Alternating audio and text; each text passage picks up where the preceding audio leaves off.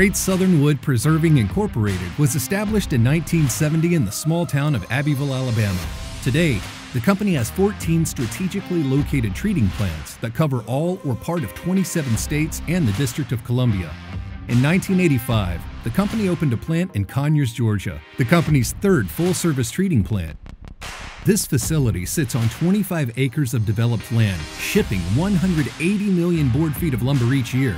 That's more than 10,000 truckloads of wood, with the capacity to do even more. When a load of southern yellow pine arrives, it's inspected for quality and then assigned a unique barcode placard. This placard tracks each bundle as it moves through the production process and also allows us to track a number of other quality control factors. After receiving a placard, the unit is moved to the untreated warehouse, where the wood is kept dry until it's ready to be treated. Prior to treatment, every piece of lumber receives an end tag that covers a variety of details needed by the end user. Once tagged, the bundles are readied for treatment.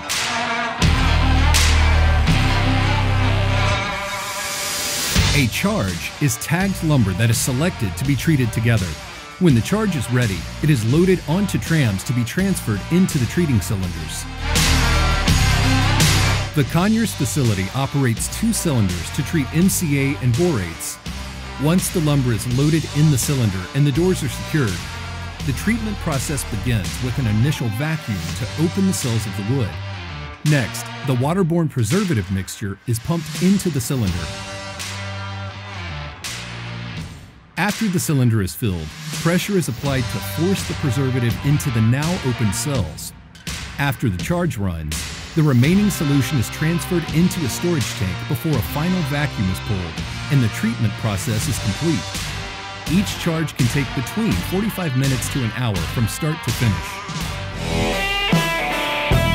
Each charge has core samples removed to test for proper penetration and retention of the preservative. All Great Southern facilities take twice as many core samples as required by industry standards. The charge is then transferred to the drip pad. The bundles will remain on the drip pad for at least 24 hours, or until it is visually stopped dripping. The runoff is contained and recycled. Once air-dried, the bundles are moved into treated storage. All treated products are stored based on dimension, grade, and retention, with high-volume items staged closest to the loading area. In addition to storing Yellawood brand products, our treated shed houses borate treated products and fire retardant treated wood. Our specialty warehouse maintains a large inventory of distribution items, which we package in job lot quantities and ship to your location within 48 hours. By creating a pallet for each order, your product is better protected from damage and arrives ready to head to the job. Our team of forklift operators build out loads, and with one last quality check, the load is released to head out the gate and to your store. And there you have it, the 5-star treating process to manufacture 5-star Yellawood brand products.